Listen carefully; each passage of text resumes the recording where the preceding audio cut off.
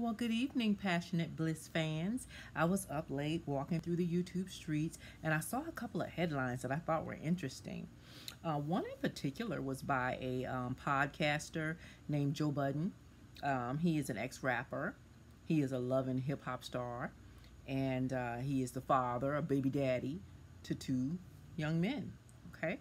And what he was saying today was interesting. He said that the pro black community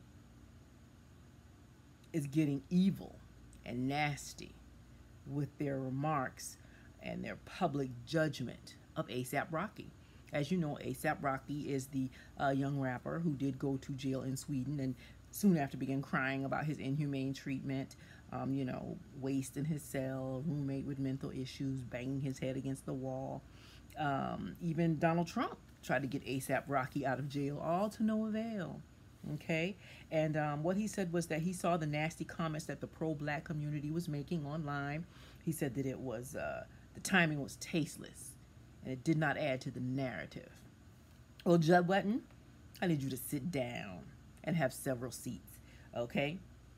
Because when ASAP Rocky was making his colorist statements against black women, dark women, in fact, telling them that they didn't look good with certain lipstick on, when he said that they need to just chill and be quiet, said that he loved his lights and his whites.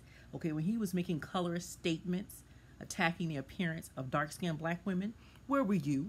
I didn't hear you jumping up saying that it was tasteless. Didn't add to the narrative. That don't give public judgment. I didn't hear you say anything about that being an evil and a nasty thing to say. Joe, sit down and have several seats. If the women on Twitter want to drag him and tell him that he's receiving his karma, they can do so. He is receiving his karma. And if you and T.I., who also needs to sit down right beside you, don't think that this is his karma, you're fooling yourself. Anytime you have to go back and beg for support from the same community that ASAP Rocky said, and I quote, "Am I supposed to jump up every time something happens to a black man? What am I, Al Sharpton?" That's what he said about the Ferguson situation, remember? Anytime you say this, that you have to jump up every time something happens to a black man, and then when something happens to you, because you're a black man, and you want somebody to jump up for you, if you don't think that's karma, you dreaming and you tripping.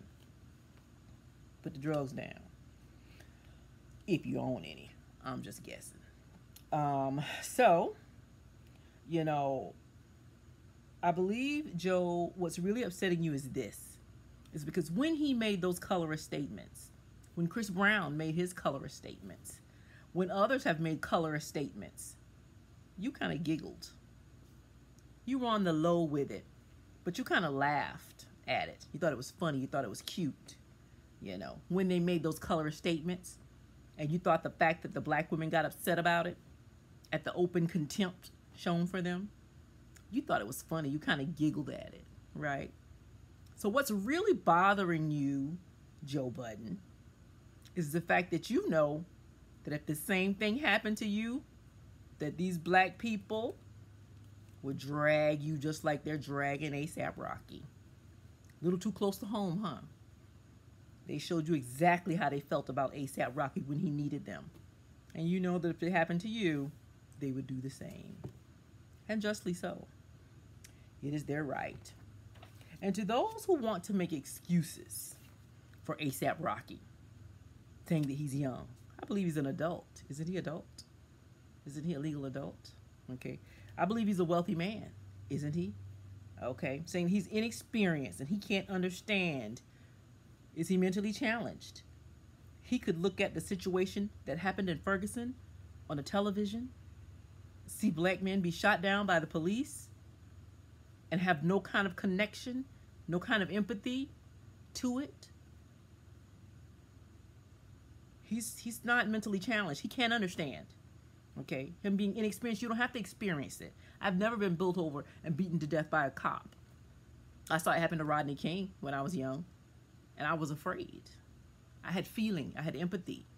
Okay? It's never happened to me. None of it's happened to me ever. But I had feeling and I had empathy. So just because he didn't experience it doesn't mean that he shouldn't have feeling or empathy for a brotherhood that's being oppressed, that he's a part of. Okay, he doesn't have it. He didn't have it here. I bet he got it now. I bet he got it now. That is karma. It's definitely karma. It's a life lesson. We can fault him. Yes, we can fault him for the things that he said and his inexperience and his sociopathic lack of empathy.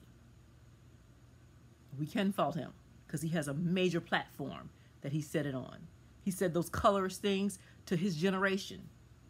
He said those colorist things to the next generation that's coming on. We can fault him. He bears a responsibility that his position in this society carries with it. He can't be out here saying reckless things. And Sweden showed him that he can't be out here doing reckless things. Oh, he's learning. He's got experience. Now, experience is a good teacher. Experience is a hard teacher. So by no means should we rescue A$AP Rocky from Sweden. By no means should we rally around him and put our dollars and put our energy and our efforts behind getting him released. By no means, because life is teaching him a lesson. Who are we to interfere with that lesson? Okay? Karma is being real bitchy to him.